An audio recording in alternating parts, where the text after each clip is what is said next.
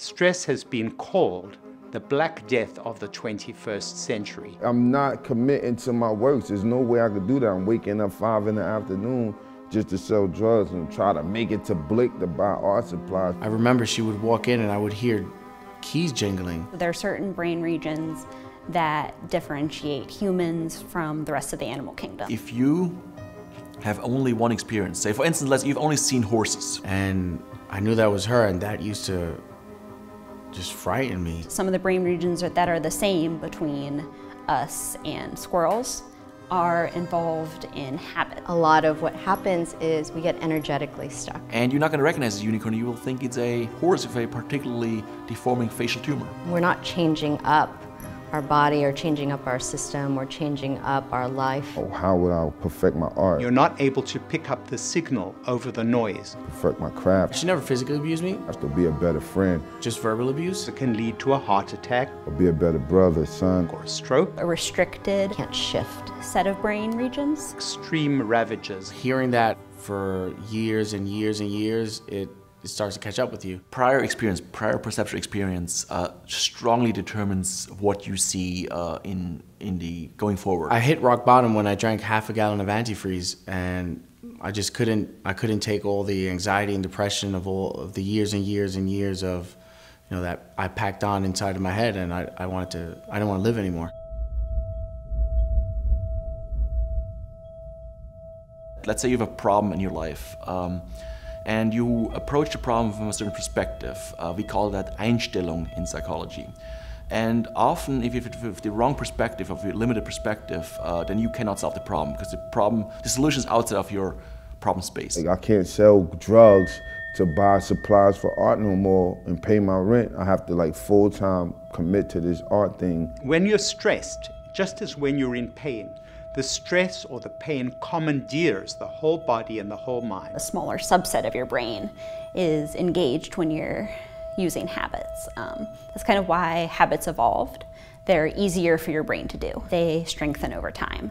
And as they become stronger, they become harder to change. You either have to do something about it, or something happens where you're forced to do something about it, right? It's almost like, the universe steps in or your body steps in and you have an actual injury. My biggest break came when I said, I'm just not going to sell drugs no more. Taking a break and then coming back to the problem with a completely new mindset allows you to solve the problem. Your brain creates your own matrix of reality. Break.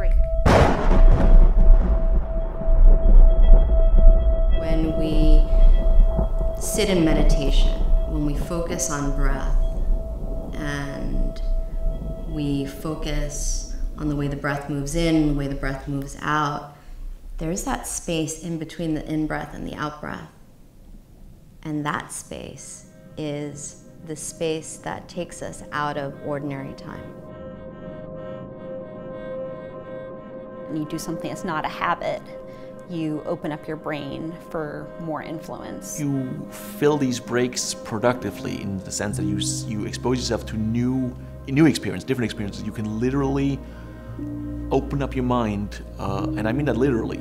Pieces that we've been juggling and working with in our minds suddenly cohere and come together, and something wonderful happens.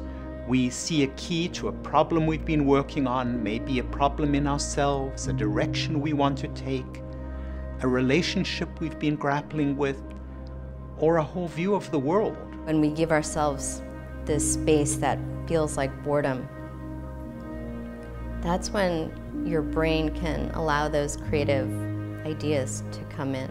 My art became better. I got to hone in and practice more instead of sleeping all day, and hone in and practice more instead of bagging up. I hone and practice more instead of partying and drinking. So my art, is way better. I became a better artist, a better human, and a better person.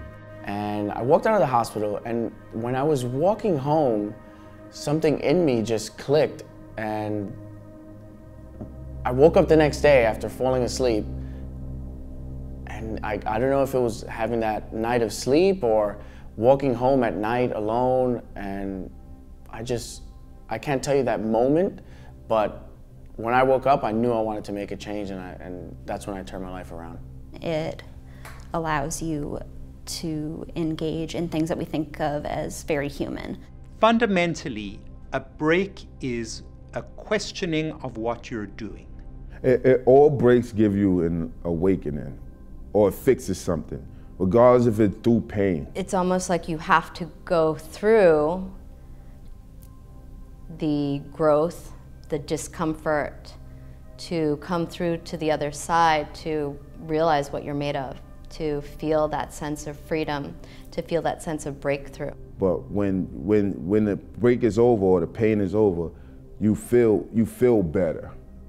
I don't know how to explain that, but when I cry hard, after I'm finished crying, I feel stronger. It's weird, but at my weakest, when I'm done walking through that weakness, I feel stronger.